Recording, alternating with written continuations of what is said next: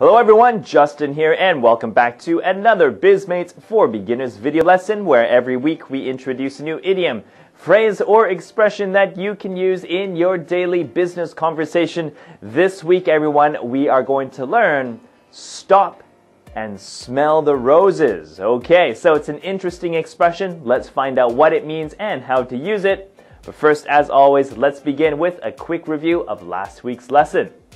Okay everyone, so imagine I say, what? You're thinking about changing jobs? But you don't really know yet, so you want me to keep this information kind of secret. So, how do you say that using the expression from last week? We'll give you 5 seconds. You ready? Okay, go.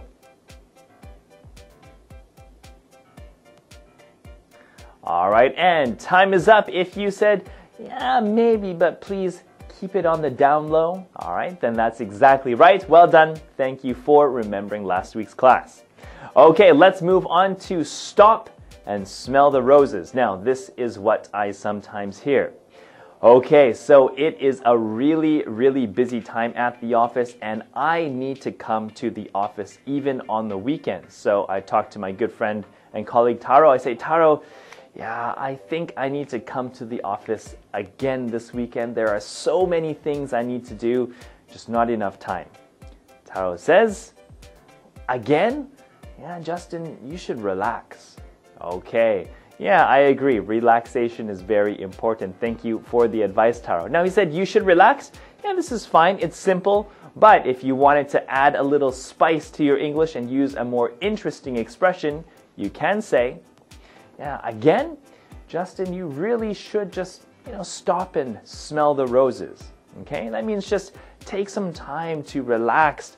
Don't always think about work. You need to enjoy the beauty of life. Just enjoy the simple things. Take it easy. Relax, go for a walk, stop and smell the roses, okay? So I know all of us are very busy, right? We work very hard every day, but it's very important to just know how to enjoy life, to take it easy sometimes, to stop and smell the roses. Okay, everyone? All right, so pronunciation, it's as you see it here, so please repeat after me.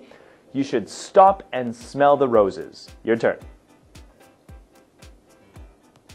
All right, very good. Okay, now after my sentence here, yeah, I think I need to come to the office again this weekend. Okay, again, yeah, you should take it easy, relax, stop and smell the roses sometimes, right? Okay, so please remember this for next time, okay everyone?